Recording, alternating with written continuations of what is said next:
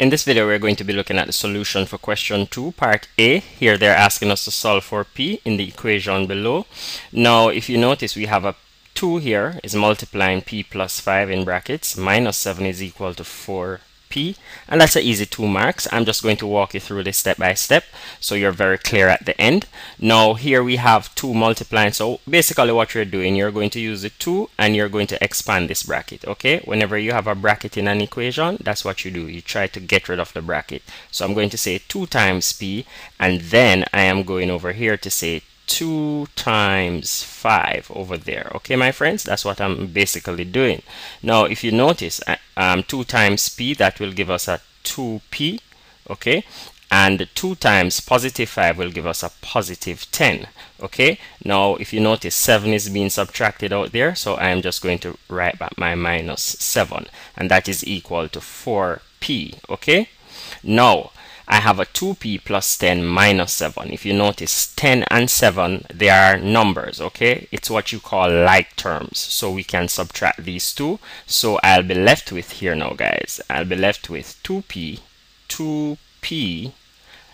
positive 10 minus 7 will leave us with a positive 3. And that is equal to 4P, okay? Now, I need to take all my P's to one side of my equation, and I need to take the numbers to the other side. Okay, so since I have a 2P here, I am going to bring over my 4P. Okay, so I'm going to say subtract 4P from both sides. So I'm going to say, okay, 2P, and remember this is positive, so when it comes over it must be negative 4P. Okay, 4P plus 3, and that is equal to 4P minus 4P, my friends. Okay, remember what you do to one side of the equation, you must do it to the other side. We subtracted 4P there, so we have to minus 4P there. Okay, we know that a positive 4P will cancel out with a negative 4P, so 2P minus 4P, that will leave us with a negative 4 from 2, we're left with a negative 2P plus 3, and that is equal to, we have 0 left over there. Okay, my friends,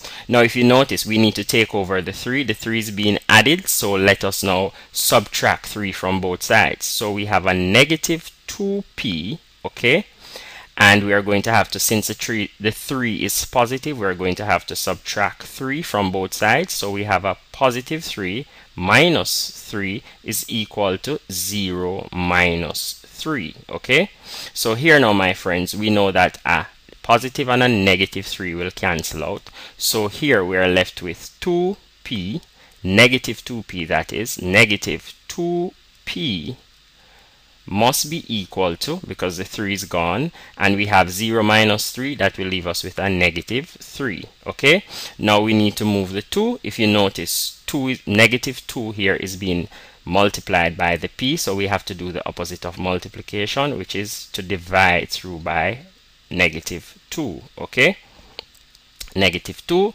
Therefore, my friends, therefore our answer is, and let's just make a note over here quickly, therefore our answer is a negative 2 will cancel out with a negative 2, leaving us with a positive, because a negative divided by a negative will leave us with a positive P, and that is equal to a negative divided by a negative, that will leave us with a positive 3 upon 2. Or you could simplify it further to say that P, this is the same thing as saying P is equal to 2 into 3 goes once, remainder 1 upon 2. Okay, so whichever way you feel free to express your answer, it's the same. Feel free to leave a message or a comment on our website at edutech.com, and we'll get back to you as soon as possible. Bye bye.